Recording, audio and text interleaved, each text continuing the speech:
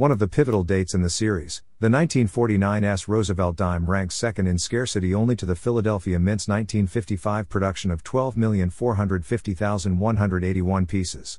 Despite a minting of 13,510,000 pieces, this coin cannot be deemed truly rare.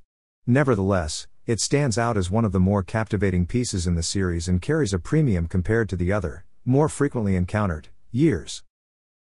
Welcome back to COİN Oz. In today's video, we'll delve into the intriguing world of numismatics by exploring Roosevelt dimes minted in 1949 at the San Francisco Mint. Are these coins valuable, and do they pose a challenge to find? To uncover the answers, stay tuned until the end of the video. And, of course, don't forget to subscribe and hit the notification bell below to stay updated on all things coin related. Let's embark on this numismatic journey together.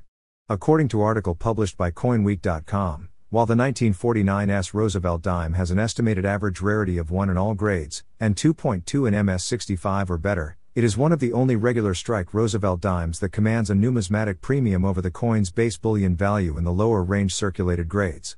In fact, the 1949 dime generally realizes about twice the value of other Roosevelt dimes in moderately to lightly worn grades. These mid-range examples, 35 to 55, generally sell for between $5 and $10. According to PCGS CoinFacts, there are an estimated surviving 1,351,000 pieces and approximately 80,000 pieces are in 65 or better for a survival rate of 0.6%. This is one of the most valuable specimens sold at auctions.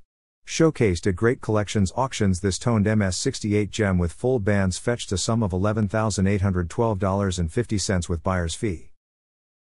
The 1949 also has two different repunched mint mark varieties, the RPM 001 and 002. Since the mint mark was hand punched into the dies by a mint worker after the working dies were cut from the master die, there can be slight positioning errors creating overlapping mint marks from when the money are attempted to fix offset impressions with repeated strikes. The cardinal compass points are used to describe the location of repunched mint marks by using the second mint mark as the descriptor. RPM 001 has a slight westerly drift and RPM 002 has a more noticeable northwesterly drift.